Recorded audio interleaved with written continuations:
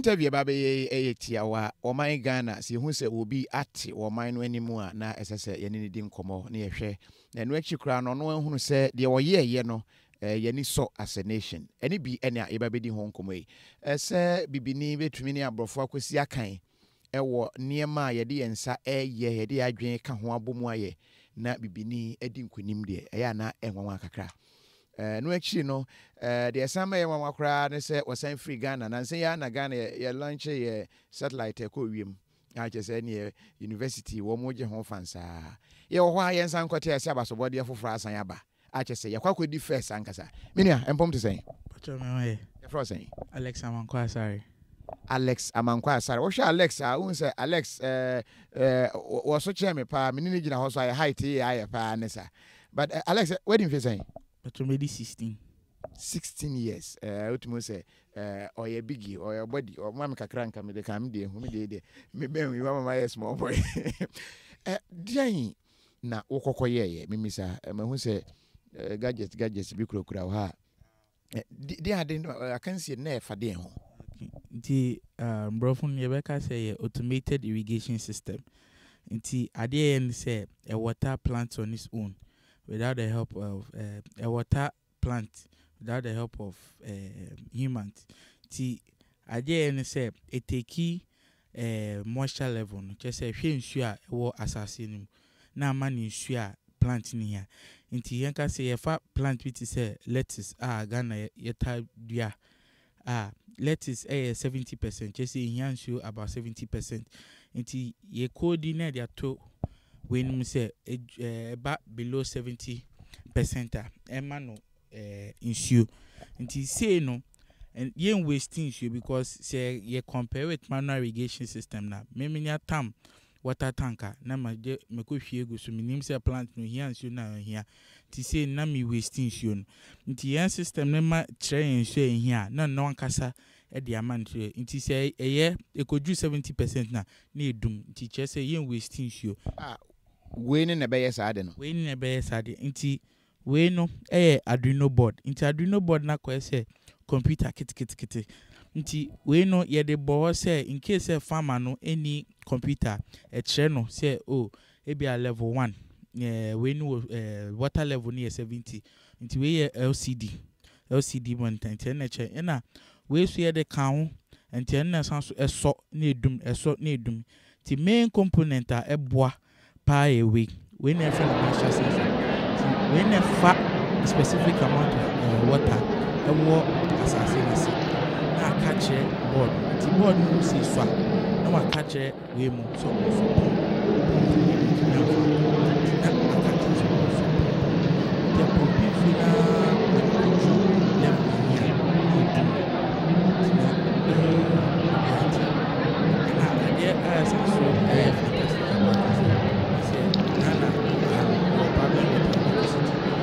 quite fortunate. Just this goes below 60 in Ghana. It needs to dry out. During rainy season, so those farmers still plants at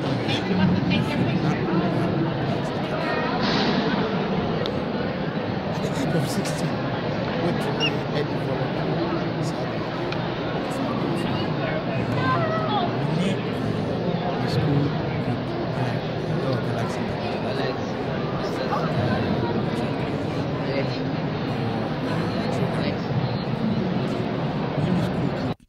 no more train BBC, but now it's not very much related. Very related to this.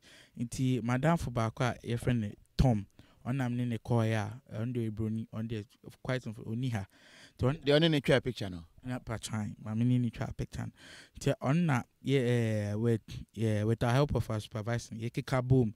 Nay, see, go into on day, yen can say a idea nearby. Ti ye ni say no. Nek kabom ti yetia na supervisor na chen say o say ni ti enyen si na anti nti ade ye have a problem kakra o na ye program ni cause na you share into details ti ye supervisors na boy kakra nti program there ye try na supervisors no correct e ma nti e de count na bibia file na ye wow Usi so no and we are me no papa bedin komo. Maybe say how you were fetchere because at the age of 16, not these ideas etumi ba utim ama I can see no kodu America net saying. No, Na I can see no din be na na da so na countries do saying na mo kopre. Nti a friend Genius Olympiad. Nti it's made out of different parts. Nti yen call for science part.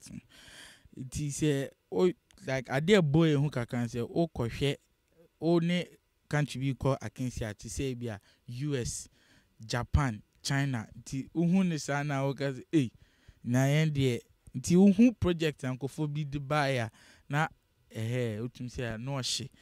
But God being so good no. Yesua yehu na kofo na yesua ye no enua na esanso koi ti aye to me hu the way to be explain the way to be church away nti God being so good judges net tiase and what made it fortunate thing say you related to our country no because our country Ghana no problem with both water and electricity ti yehu say to me save you over 70% of water no. Now the judges got really so this can save about 70% of water just in 10 days with our results, and that was just a small farming that we did. Yes, so this no we no obi o hwe na bepe so beti ase we dey bekwa kwesi wafuom ho na a kire wo se time we na nsuo mra ana se time we na nsuo mra ana se wo de beye den we no nti yanka se wo fuom on se fo eya obo baby a wo tena ho nti se we tare ho a kire obibia ekoso nti we no bibi beba wo so e friend sensor 1 ne we ade we sensor 1 ye we nti yen pese man ve we be shefum ho we shefum we na be ready a kire wo se asase no mu nsuo na ya asa na aso indicate wa ha de ama na kire se sa bre de nnua no ehia nsuo nti wo kra wo ha ho okra wo ha ho ko hwe ebia ma wo behwe ne yese se sensor ne ye adwuma na nti machine ankasa etumi water plant no on its own nti en ma command because en na wo aka chen so onye nti se ono ankasa tumi ye we na ni se wo ha ho because si ahwe ni si a de bia obekọ rural areas nti se incrass no de bia be na papa akokra na ekọ foam ti emu anu abran ti we no otumi enye de bia no be nti wakwa ne once a week or not twice in the week because bibia ejuma no and quite nice ni say you improve your ecosystem stage otumi hwe on your phone so tell no answer we hu say okay sensor we nti say sensor bi nye ejuma na wa frɛ for help and quite interesting say the youth to be very interested in because is here untumi ko kanche we say ankoye farm no ubon say o me yi o many but I can say with technology na ka say say technology won the end may much interested into it. In fact, so I feel no adwene ya 16-year-old or cheme technology. O hwe amanya hodo a wo matumpon no a o hwehwe mu a ya na technology na a build wo mo adru that level no. And inti so wo man Ghana nche ye ne e that level a I think we have to be very proud. We didn't be yeah, for me Alex Amankwa Asari Junior. Alex Amankwa. Alex yen say we are with the abano. Here say obey anything, and now they are gold award. Just say one of the first. It will be a singing and the aba. And I say, here said, didn't be on the SAC. T. There person didn't your money be count. So that government because some person or me say government here interested. No person will invest there. It's me who the way are give it to me. I any. Say government investor. The my advice from say.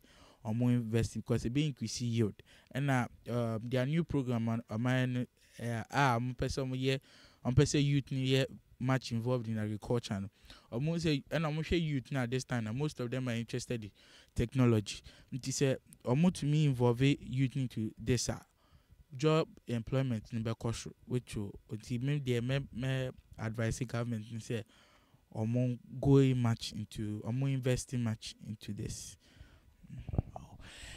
Yene ne papa ne mama bedi nkomo kakra na afi ya hwe nti machine no ankasa ne a che se we no na etumi eye magic no eno na Ghana ye de akwakwadi first as say ye ka se yen so technology a yɛbɛtumi aka sɛ yɛka ho ebi ɛno nti wogu so hwɛ machine no na yɛbɛhwɛ sɛ ɛyɛ ne maame ɛne ne papa ɛbɛtumi aba na afei yɛne wɔn adi nkɔmmɔ kakra.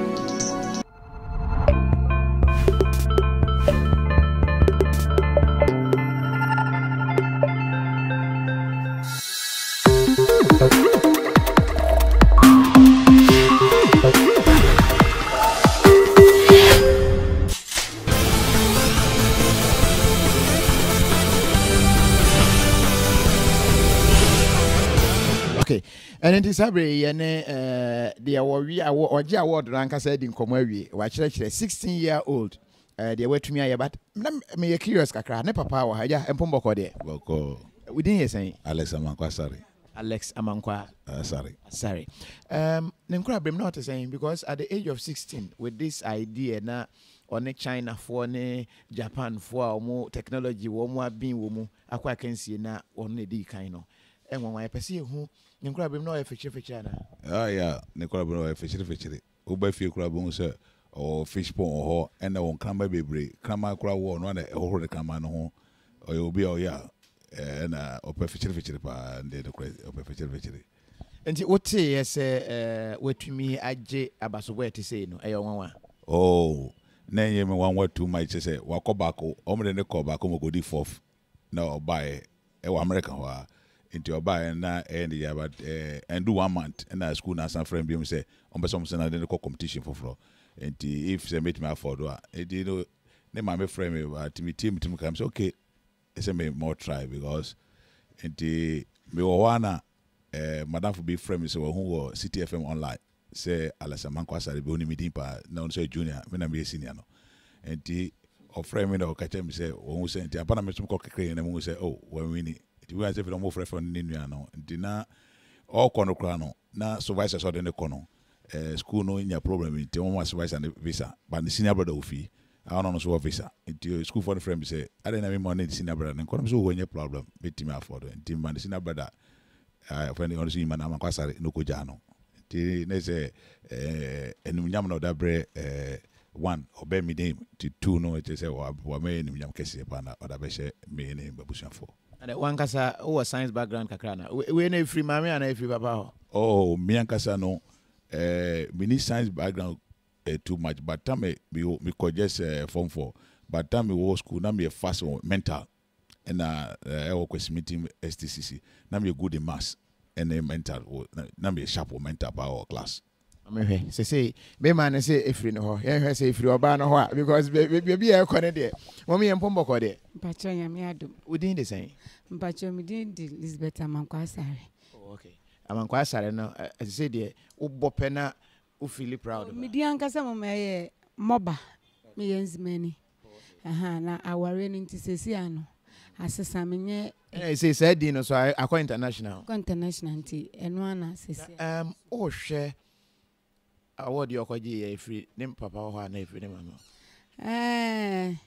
nia mekani say asedane ye be manyame na edikan ena na etosumienu meda mikunsu ase esan say edu say na ayedin na mi hu kwan a me fem go wakoba kwa ban cheye wo san yakobiem na mi wie so am de afotu be mama no bibi wo we pie sa na mumie ni ne mema no ye ne nkasa na ka akwara no na agbo mu ye egru me ka chen se on de onja bibia emfa ma me ne papa e be kasa because most of the time me ne akwara no e wo fie bebre nti sika ne ba e be simi nsem nti mi hu ade akwara no opese oye den oye feche pa wo phone da wo se obefa obefechire tutu ni nyina but ni obe hu an se wasan ahyehye wunya ni nyina akọ obe hu se ansei bibi kakra bi na ebeba ho nti mi na me wo arehiem se me ba na obetumi aye bi but we mom de na mani nna so obetumi ekoduru ba bia waduri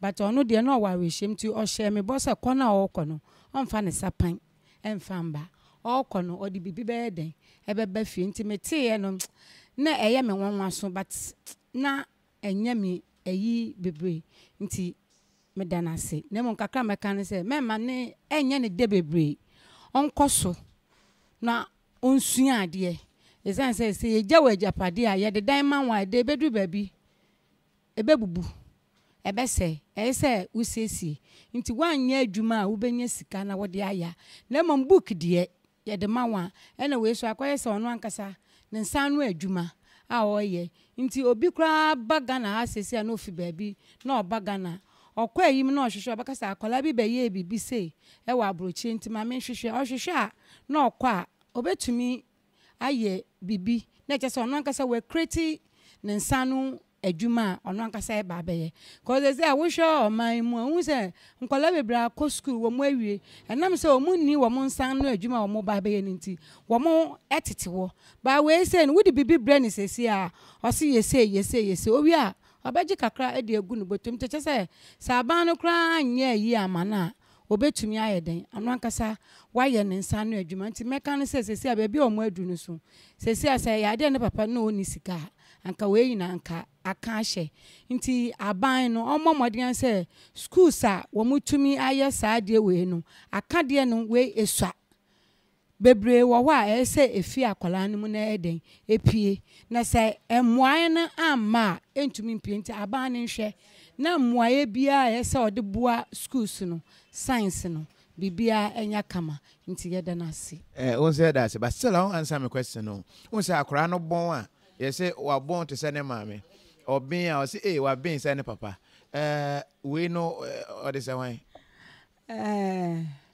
ye nyina ye beche ai because say an wo hwa ne papa mom de o ye fast cheme nkonta no wo dan ka sen ye ka ne ka pro be weke obedan wo ka nti ne ameka say e ka sen kra obekai nti eye 50-50 me so me kwa na me ya de pa nkonta no wo de we me obo a me de be we na grandpa no so ne papa o ya de pa nti ye mfa ma no me de be ma ne nana be ma aha but as me say ebusuani ba ko so kamaja ba ko de wadaroma ye frozen me do saberima adoyo hene saja mission okay osaberima den kwajo for nyako o relate me wo fase yo okay eni monyamo a abayi hu ne sen meka se eye no nyam hye e ma Ghana man nyina if say okwa abrochiri no kodi nsamfo bi a kam je di senka Ghana government na din asa ekese pa esan ye no nyam hye e ma eya mankwa esarabusua ayewo odan enyina nso enti ni ameka ne se ye di nyam no be ma nyankopon na yada yen me wo fase ne so ase papa se wetimi aye bibi se na mesre akase eto de bi akase sika eni ho sika wo ho sika wo nipa adwenem nti sika wo ho number 2 Ghana aya na technical education ye mu wi asim ha say Ghana if a technical education serious a enka ye mfa ye plate enko amanso nkonko sresre very deep. Very, very deep. Me a technical student. I did like engineering because in Boarding school. Me was second year and I'm stroke. Yeah, me makwanya me ko wire and for dying. I can tell you go into me machine house I will and I was I was the first person in more than 80 years or so. Me I'm call first renovation. Dr. Redman to down soon electrician me. I'm a media man as well. Enti minimum America. Se Ghana fu nyina be yin mbe ya adwene. Na the technical education ato ho na yan ahwe ni ya nka ye mre ya me pon adwuma ma ko twa job kakra ko furu bi da ko twetwe wire kakra wo dan metimi fa me hwe me furu cylinders ya metimi akira wire bi ya wa ha o person de wire kra for wachi ko be hye to ama ya David mo na ya motimi de wire bi kam ha na mo de bobo asi mo senso na so light no na so light eso ya obesiro ai ma me ne madam ni nkomo ma me a wo hye kiki Mpomboko de. Mpomboko. Ye fro say. Din dia kusuya papa bi. Kusuya papa bi. Ye say kum chacha girl. Yes, upe kum chacha asem brucha. But who ye busuani ana say? My sister ne Moba. Munyina mo che ye na chese ni gaba fie. Papa.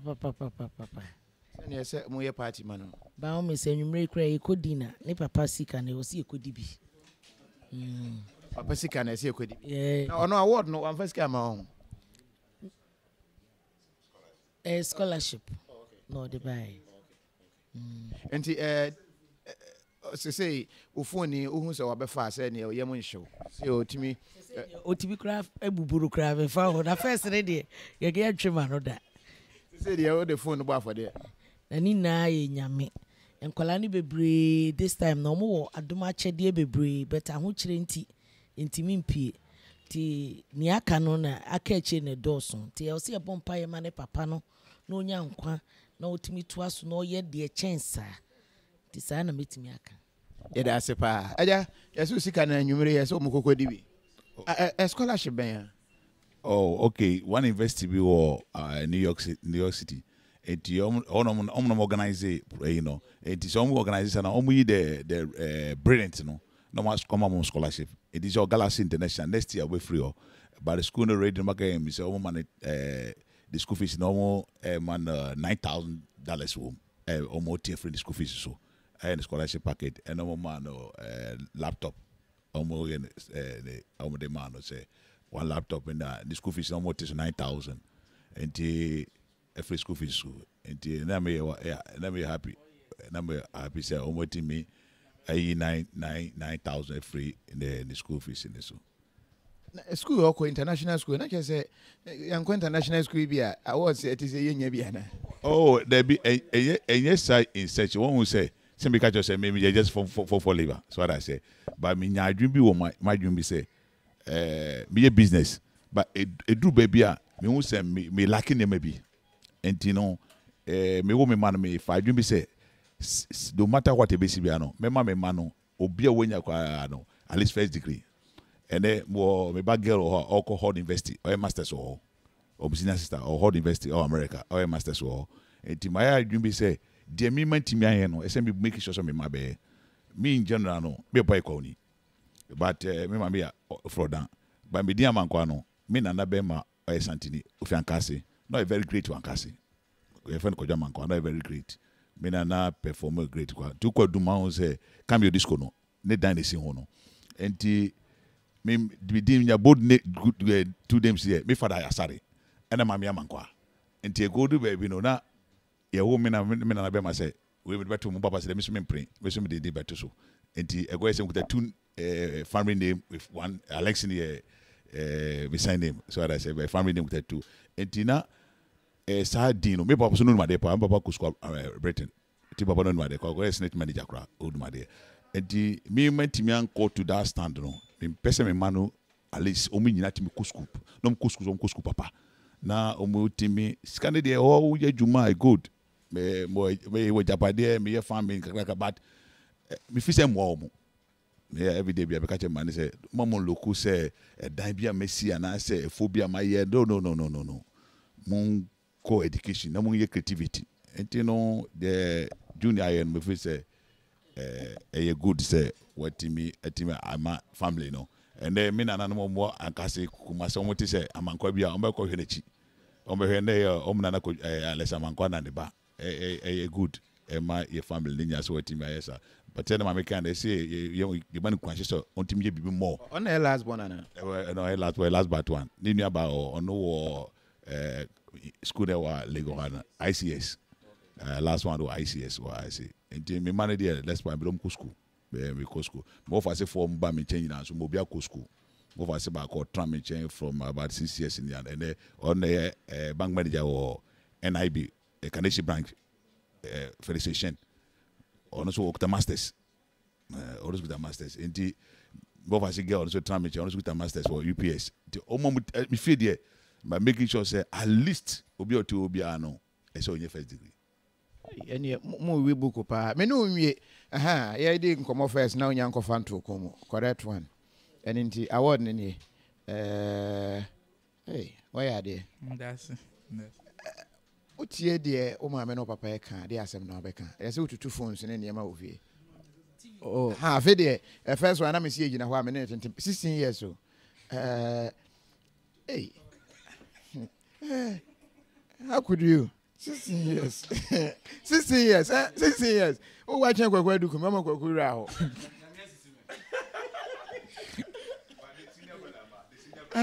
wow but serious so because and osane na na say of height no papa on.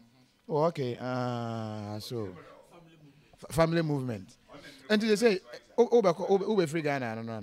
When your scholarship? They me go school na my back na my be boa Ghana hwan no. There be bebre no ase ya na ya amoka. Munya kɔ na wie pɛ ɛno ano no na moaka.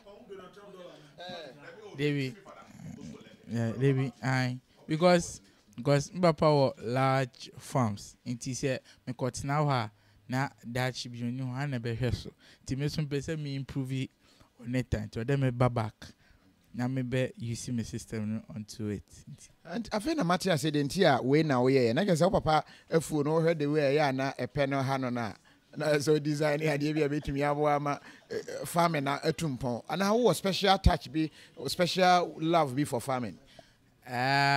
Okay, ti can say me love for IT.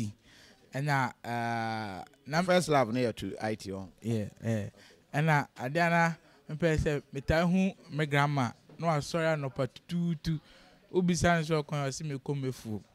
No say okun so no tank no water flowers intina ensheda empedi o si sorry no babrowa na so ti enu say no na isan so de kan ho na me de to me school anyway yeah nti me no madam for and oni ha tom na yeah boom na be yes o grandma suffering na I inspire wa mo wetumi do this level. Yes nti I know very like yeah inspire me pa ma me join you no account nti e ka se edi nkomo na ye nwie ne ye beda ase ye ma tin kwan so why ade wate o man Ghana nim